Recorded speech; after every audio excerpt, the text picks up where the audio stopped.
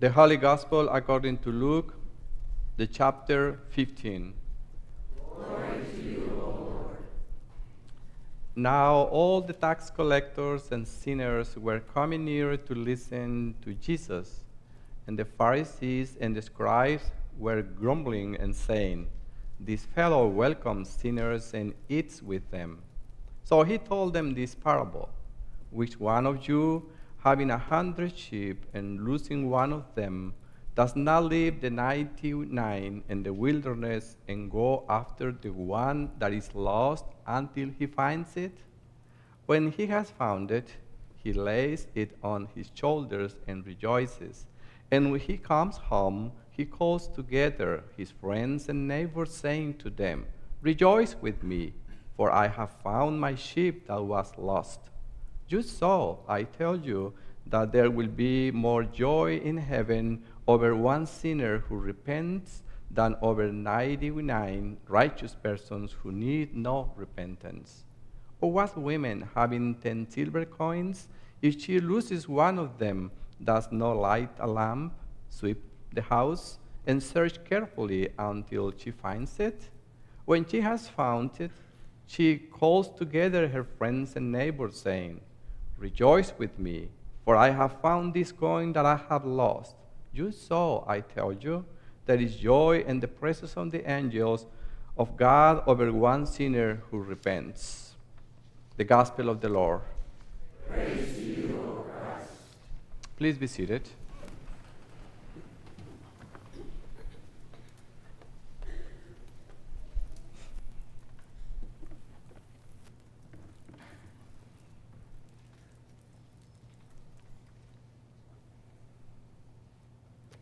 Today I would like to invite you for a moment of silence in memory of the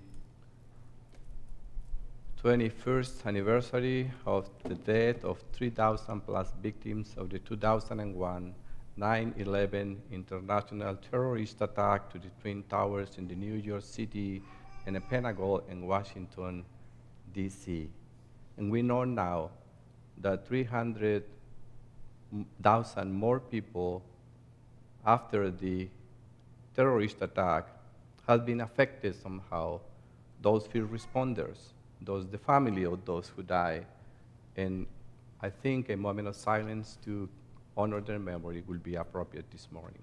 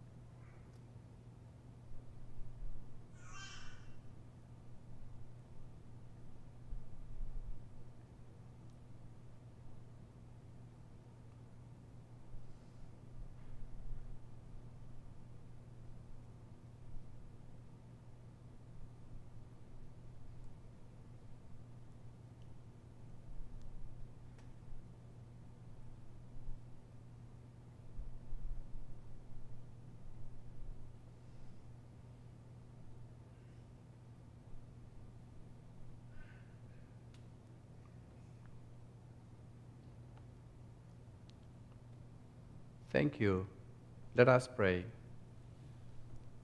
Gracious God, we come to you because you are our hope, our light, our salvation. Come to us as you always do. Speak to us, open our ears, our hearts to you who come in word, that we may nurture our faith and live lives worth of children of God. We ask all of this in Jesus' name.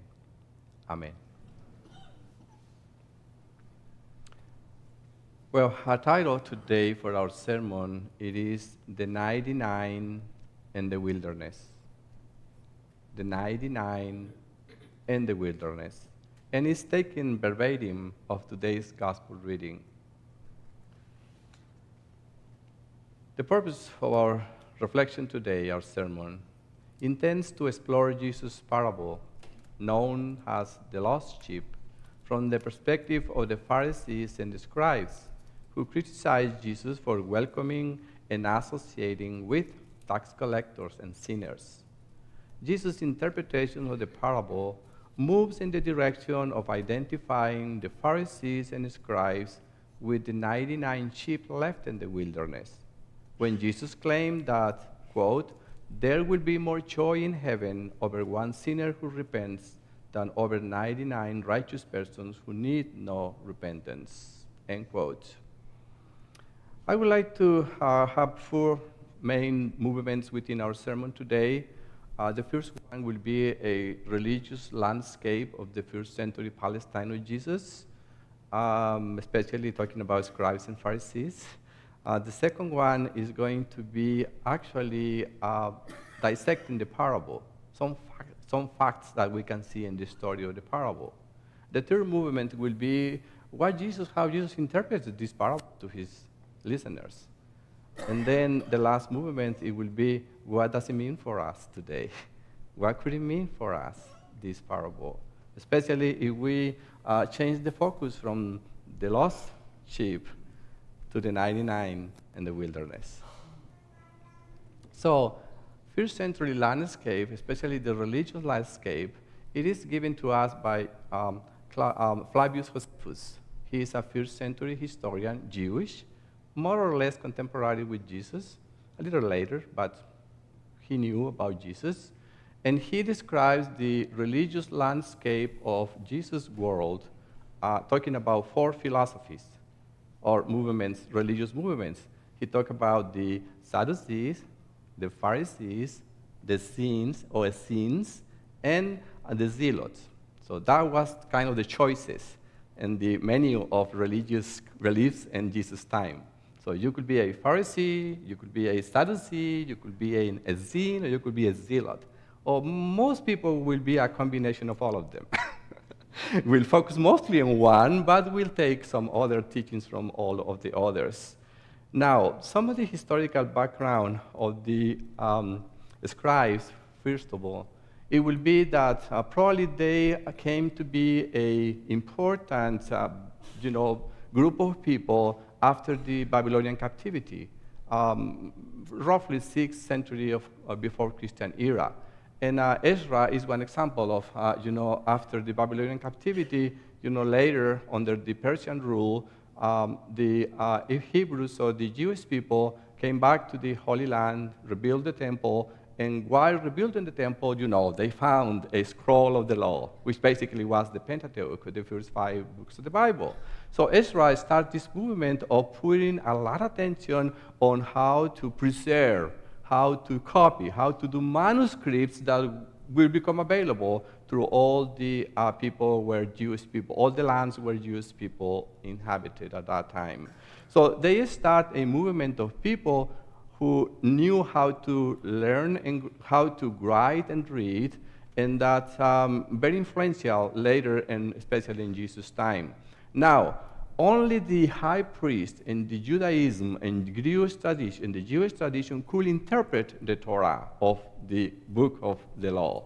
He was the only one who had the authority to do it, but he had to surround himself with people who knew how to read, how to copy manuscripts, and later how to interpret those manuscripts. So eventually, the authority of the high priest to interpret the scriptures was shared, at least, or was left in the hands of the scribes, or learned people, a body of people that could really preserve and could give custody and to make copies available for all the synagogues across the empires and where they inhabited the lands. And then eventually they became very influential people, as you might guess.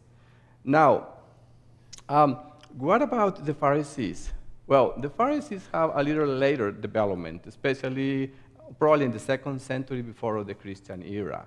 And to their credit, they have a very sad, painful experience as a group of people within Judaism. Once again, Flavius Josephus tells us the story of Alexander Jonathan Janai, a Jewish leader who, in a civil war of 6 years in Judah, who was 93 to 88 BC, and I'm going to quote what he says. At a feast to celebrate his victory, had 800 of his leading opponents in Jerusalem crucified alive, an act of cruelty unknown in Israel. It is very probably that many and perhaps most of the victims were Pharisees. So by Jesus' time, Pharisees have really taken an attitude of withdraw from the public arena.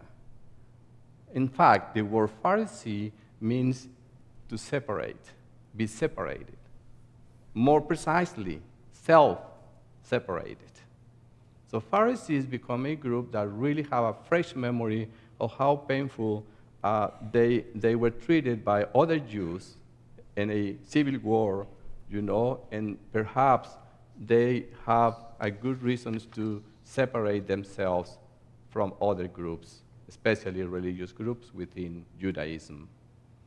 Now, the distinctive feature of the Pharisees was the detailed decisions of religious law, not only because, they rely on the written Torah, or the scriptures or the scrolls, but they start integrating the oral tradition. That later became, of course, written too. But they talk about the principle of the fencing of the law. So they thought that the law needed to be, of course, interpreted for people in their time. So they say that the oral tradition had the same authority than the written Torah. That was a principle of the Pharisees brought to Judaism of Jesus' time. So they talk about that when God gave the Torah to Israel, gave the written Torah, but I gave the oral tradition that has the same authority than the written law. That was distinctive of Pharisees. So there is no wonder that in the time of Jesus, the portrait of the Pharisees and scribes in the gospel is negative.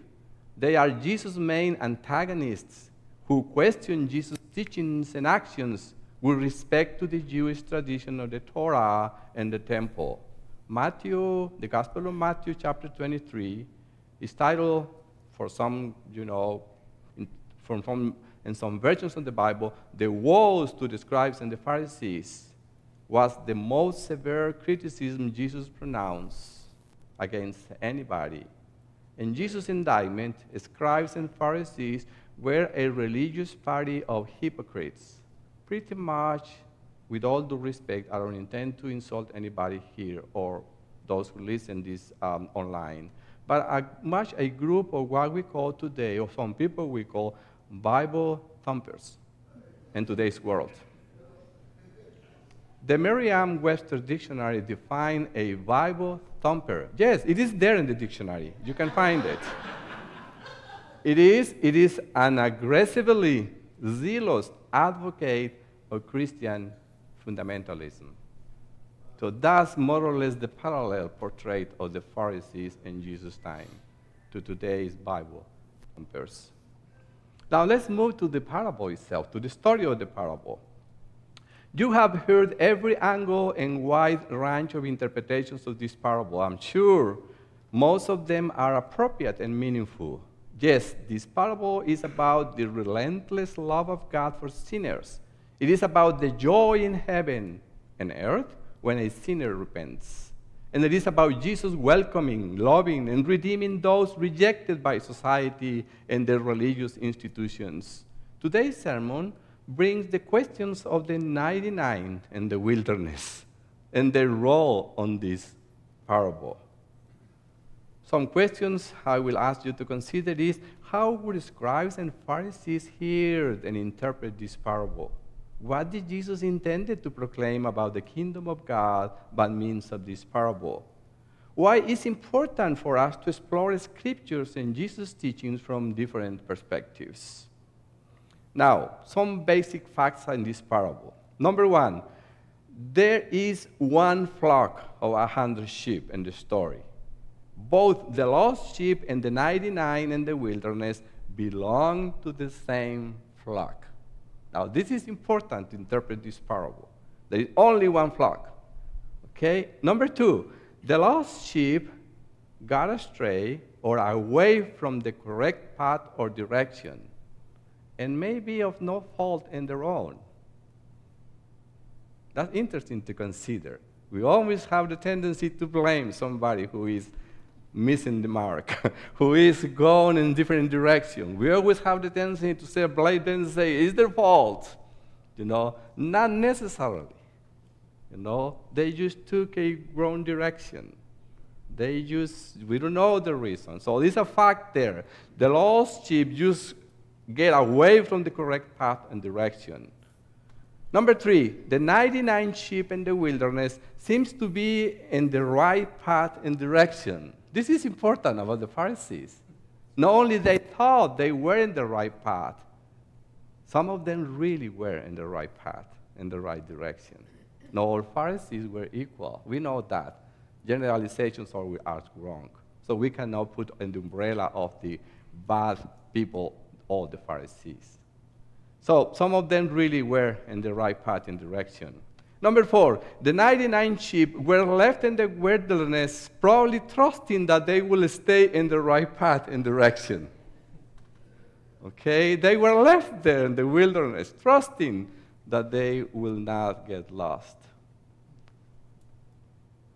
Number five, the shepherd cares for the whole flock. Each one of the sheep, it is important and worth taking the risk of losing more sheep to seek and find just one who have been lost.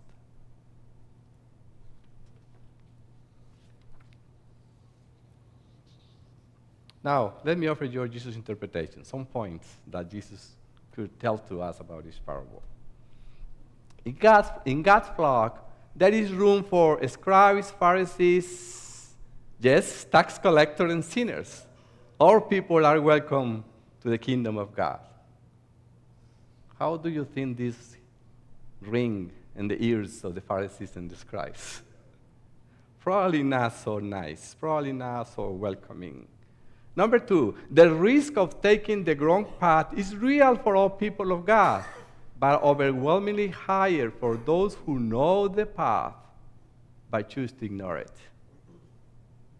Number three, joining the party of the Pharisees and the circle of the scribes, which means self-separate, break up, move apart, divide from God's flock, is not an option for the shepherd, and shouldn't be an option for the 99 sheep in the wilderness either. Number three, tax collectors and sinners shouldn't be abandoned, for they have taken the wrong path. For the right path is not about self-righteousness and self-separation, but about God's love and God's commitment to seek and find those who have taken a wrong path. Number four, tax collectors and sinners are welcome into the kingdom of God. Pharisees and scribes may have no need for repentance right then, in a point or season of their lives, but they have taken a wrong path when they self-separate from, reject, and condemn tax collectors and sinners. God's people, God's flock, God's kingdom belongs to God, and we cannot own God's people for the same reason we cannot own God. God is not private property. We cannot lease or buy God, nor God's people either. The more joy expression of Jesus refers to the reality that God's flock, it is in real trouble, not because one lost sheep who is committed to seek and find, but because the 99 in the wilderness have taken the wrong path and become lost.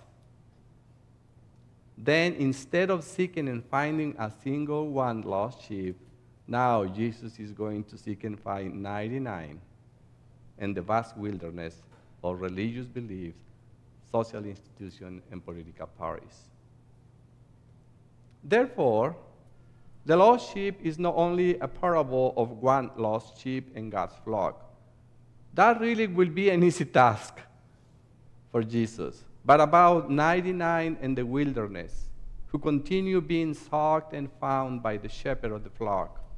This is even more challenging considering that the 99 in the wilderness believe and act as if they are in the right path and direction.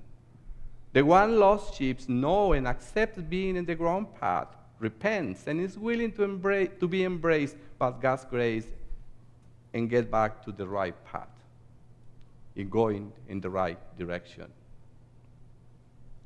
What does it mean for us, all of this? In closing, parable literally means to set besides, to compare. And it was a preferred teaching method of Jesus. In this sense, a well-known story of a real-life event or situation, like shepherding a flock, was used to teach how the kingdom of God was like. The interpretation of this parable, which usually points to a single truth in the kingdom of God, does not require to seek for and find meaning in every detail of the story. But when something in the story is mentioned more than once, usually it is a hint that points to the truth of the story. The purpose of this parable in Jesus' teaching, it is to cause a shocking reaction and invite to a reverse in thinking and action that challenges what we think we know about the kingdom of God. In today's parable, 99 appears twice. 99 in the wilderness and 99 righteous persons who need not repentance. Therefore, the lost sheep parable does not only point out to what is self-evident and we know regarding God's relentless love for a lost sheep, but to the 99 in the wilderness who have rejected the lost ones, tax collectors and sinners, and by doing so, they have taken the wrong path and are going in the wrong direction. Just because of that, well, it matters for Jesus. Finally, the scribes and Pharisees and their modern successors are making God's work more difficult. And we all can become members of that party of 99 in the wilderness at any time, unless we commit ourselves to continue trusting in the grace of God, following the path of the one who declared, quote, I am the way, I am the truth, I am the life. No one comes to the Father except through me. God bless you.